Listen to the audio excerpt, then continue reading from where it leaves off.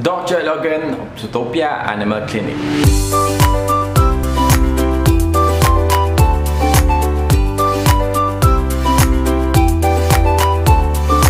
Five things to consider before buying or adopting a dog or cat, a new member of your family. First thing to consider, emotion. Are you emotionally ready to have a new family member such as dog or cat? Because having a dog or cat is a big responsibility and it takes a lot of patience.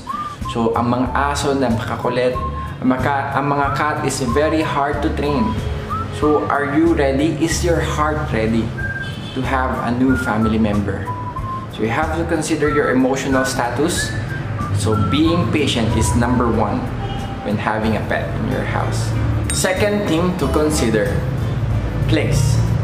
Do you have an enough space, especially dogs? Dogs requires daily exercises. Do they have the enough space to do that? Or your cat, they tend to play as well because it's their nature. So you must have a place where they can live, where they can run, where they can play. So you have to consider if you have that. Well, that's the second thing to consider before adopting a new dog or cat. You must have a good place for them to live with. Okay? Third thing to consider, do you have enough time for them? So are you sure you can handle the attention that they need? Because you know, dog and cats, as I've said, they play, so they run, they want to love you. So do you have the time that you can provide to them? You can have, or you can give them the attention that they need. If you don't have that time, if you're a busy person, you might as well think twice, think thrice before you have a new dog or cat, because time is very important. You must offer a part of your lifetime to them. So you have to consider that. That's our third. You have to consider your time for them. Fourth thing to consider, do you have the enough knowledge regarding to your dog or cat?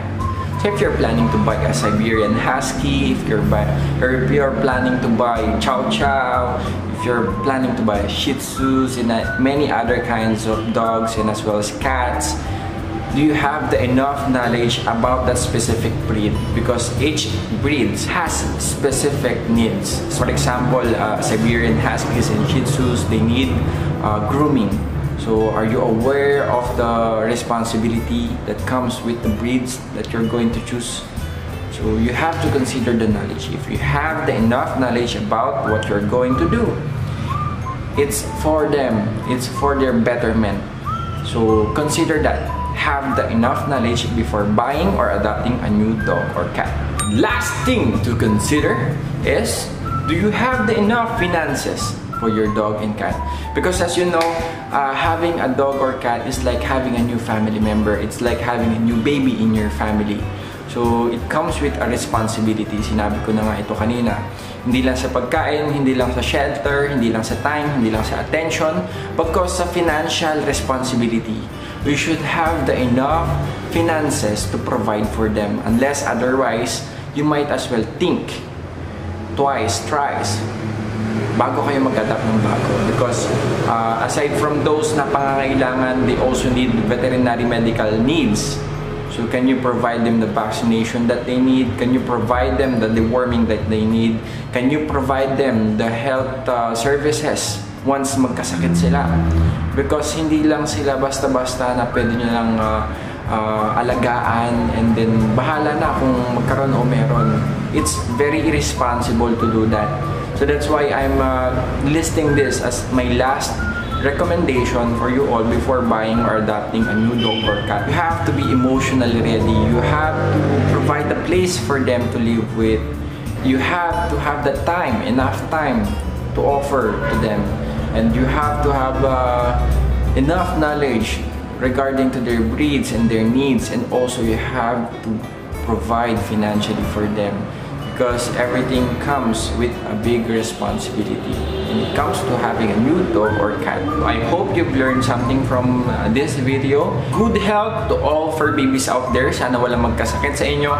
And also sa inyong mga fur parents, I hope you stay healthy para makapag-provide kayo ng mga pangangailangan ng ating mga fur babies. And also, as always, be happy. Because maikli lang ang buhay, so we have to cherish every moment of it.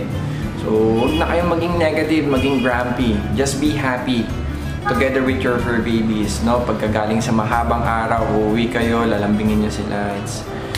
It's really comforting. So, I wish the best to every one of you. Thank you for staying and thank you for watching. And I hope to see you in my next video. Make sure to subscribe to this channel and ring the notification bell for more notifications or para ma-notify kayo sa mga susunod kong video. So, again, thank you for watching. See you on my next video. God bless!